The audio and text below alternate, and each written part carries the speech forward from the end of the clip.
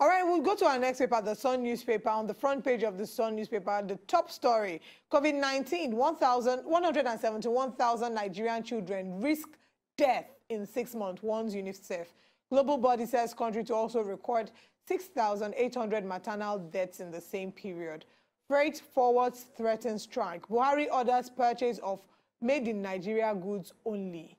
On the bottom page of the Sun newspaper, evacuation of Nigerians in Canada postponed as Air Peace is denied landing permits. Now, we had talked about this story yesterday and how they're going to get Nigerians in Canada from 2 different points. Buhari unveils Gambari as chief of staff.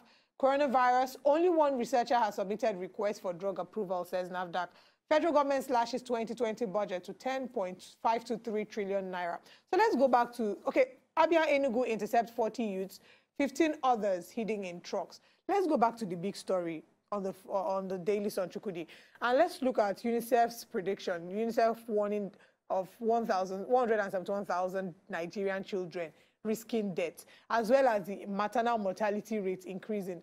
6,800 mothers are potentially in the same period going to die in this period. It's very, very unfortunate. Say, we don't talk about severally. Say, even though we dey chook eye on top of this coronavirus fight, and our health workers they do plenty work, make we no come out eye for other important things. Because if we come out eye for other important things, those things fit spoil and it will cause problem for that particular place. So this is not the time to talk say, what UNICEF, waiting happen now.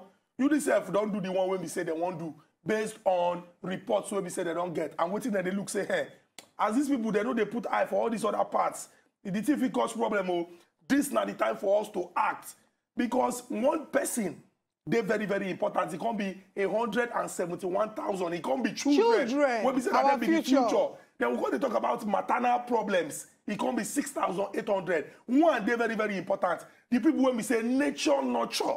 Now then they keep society going. So they'll come face with it. My question in all of this, Chukudi, is what can we do? What can the government do? What can we as individuals do? Because it's really scary to see that.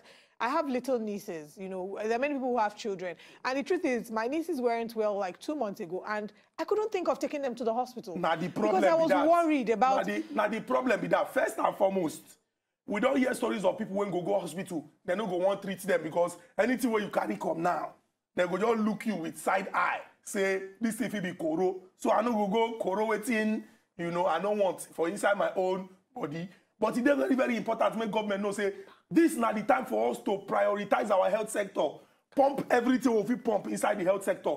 You know, to see, say, at this emergency period, though, you know, our health sector, they catch up to the point where we say, we go do everything we do to see, say, we protect people. And this disaster, when they come, 171,000, 6,800 moms. We avert them. To enjoy more of these our Ogbonge videos when you just watch, press this button to subscribe on top of our YouTube page. You go love her.